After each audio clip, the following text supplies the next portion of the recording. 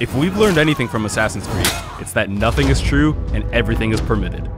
Like For Honor's hulking Shigoki performing a swift assassination. The event is called For the Creed. It's going to be an anime simulation where Abstergo will propose you to play as a knight, Viking, or a samurai, and also playing with a bit of the AC stuff in our game. It's going to last 3 weeks, where the player will be able to play a specific game mode. It's a modification on the Dominion game mode, where you will have to go in the center zone where the soldiers are pushing each other. And if you can control this zone, it will spawn the general of the other team. The game mode event will feature either the side of the assassin as the attacker or the Templars as the defender. So the general will be Ezio or Cesare. At the second they spawn, because your zone is pushed, the soldiers have been killed, then you just have to kill the general, and then you get points until you get to a certain amount of points, and you just have to kill the other team and you're fine. So that was pretty cool for us to just use these classic characters to skin them in our game, and you literally fight versus them as if they were part of the For Honor world. It's not an easy character that you have to fight normally, it's just, it seems like more of a big boss that you have to defeat every time.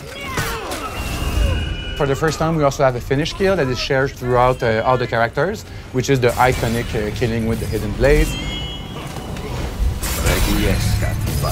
We changed the drop attack. We have different minions. All the maps that we use for the game mode event are also skinned. And what we did is that we had an amazing range of possibilities with all the weapons that were created in the AC games.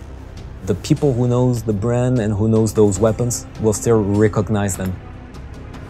It's stuff from pretty much all the games, which is weapons, some elements for your emblem as symbols, new outfits that is about either Animus, being a Templar, being an assassin. We have a new mask outfit that is also themed on the new AC Odyssey. Everywhere you will go in the game, you will feel that you are into like an Animus simulation. You get in there and you know that, okay, this is the Animus. So we have For Honor in this kind of matrix, which is the Animus, which is a good way to welcome the players into this event. A lot of glitches and different elements, and even one that is hidden in the map on each of the 3 maps. It's a love letter for AC, but also for For Honor as well, because we try to make sure that we respect the fan, that we know they love these brands as well.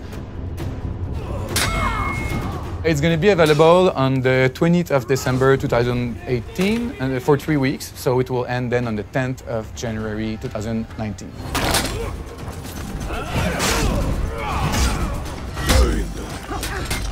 Come on.